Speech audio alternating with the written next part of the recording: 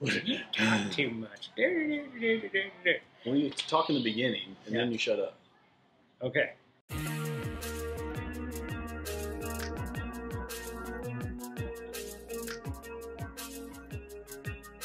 Welcome to another episode of Power of Bourbon. Tonight we are going to try a bottle Chuck kind of picked up on a whim, and it's turned out to be pretty good. I mean, I think so. Yeah. So this is Milam and Green. It is batch 1. It is a 13-year bourbon out of Texas, but it was distilled in Tennessee. Big surprise. It's Chuck's bottle.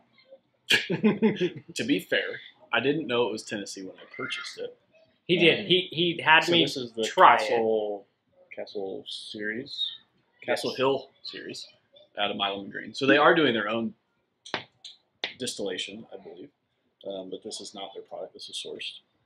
So aged at least 13 years, blended product. But I believe it's a small batch. And then, I later discovered it was set up on the back, distilled in Tennessee. Yeah, he got really excited. He's like, "It's Texas! It's Texas!" This is really good Texas whiskey. Yeah, it's not anything else. And I was like, I don't know. I think it's somewhere else. And we looked a little bit closer on the really small fine print that said distilled in Tennessee. So likely our friends out of Dickel. 91 points by Wine Enthusiast. I don't know on what scale, but I'm guessing out of 100. Oh, okay. Is that how that goes?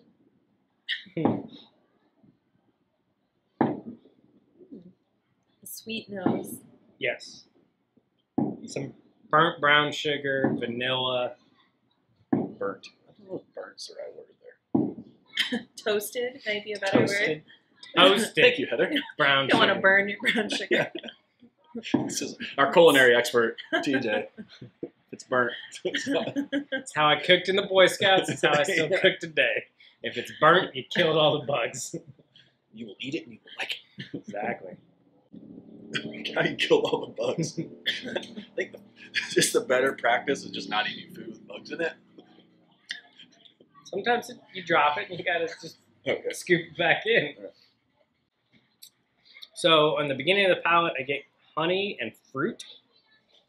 Like a dark fruit? Yeah, like a dark fruit. And then it slowly transitions. And it's interesting. So I get the oak coming through, and it actually kind of dries my palate out some. But yeah, so the palate definitely has a lot going on. And it's one of those that a lot of the oak notes and everything like that actually kind of dries your palate out a little bit. That is an interesting, that's a good description. I'm not sure I would have picked up on that, but once you said it, it's like, yeah, that's really, the finish kind of coats the mouth, which is part of that drying, and then facilitates the drying, I think.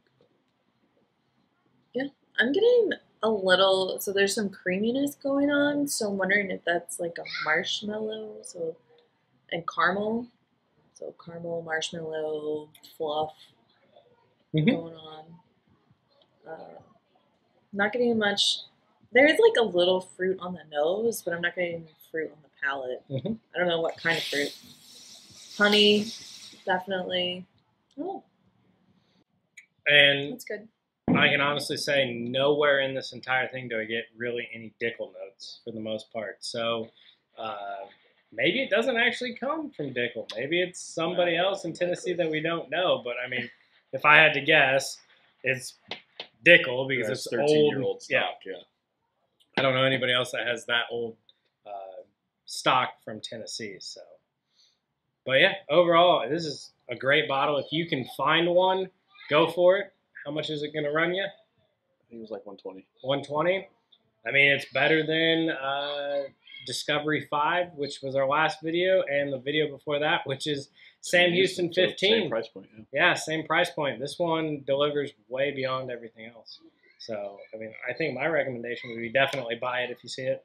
For sure. And this is the only Milam and Green product that I've had. I know I've seen a lot of their single barrels, and so this is the Castle Hill series. This is the only one that I've purchased. So I can't really make recommendations for their product line beyond that.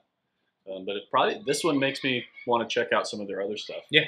So I think their lead blender distiller is Heather Green, one of their founders, and so if she's able to do this with this 13-year-old blend, I'd like to taste some of their other product. So then again, for the most stressful part of the evening, especially for Chuck, should it be in a cocktail or should you drink it neat? I think this one can be drank neat. It is pretty good. There's a lot of complex flavors going on, so yeah, I'm not gonna put it in a cocktail. I agree with that statement. It is definitely a really good one just to sip and enjoy, and there's so much going on.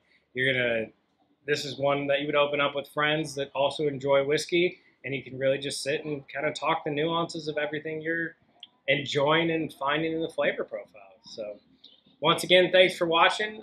Please hit the like, comment, subscribe, all that wonderful stuff. Have you tried any of the other Milo and Green stuff? We really want to know because we would like to know if we should pick up another bottle. Is that something that would interest you guys? So let us know below. And once again, thanks for watching. Stay neat.